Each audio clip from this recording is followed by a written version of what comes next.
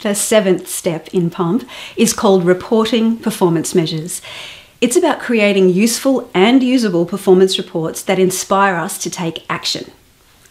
Reporting in business has become an industry. Reports and dashboards are overloaded with people's favourite graphs, text-heavy explanations, and progress of actions. Too many performance reports are used more to protect bums and shift blame rather than to focus on continuous improvement action.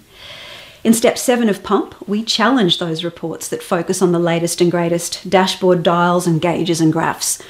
We use the 5 principles of PuMP report design that quickly and easily answer the 3 most important questions that every performance report should answer.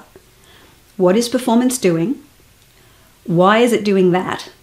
And now, what should we do about it?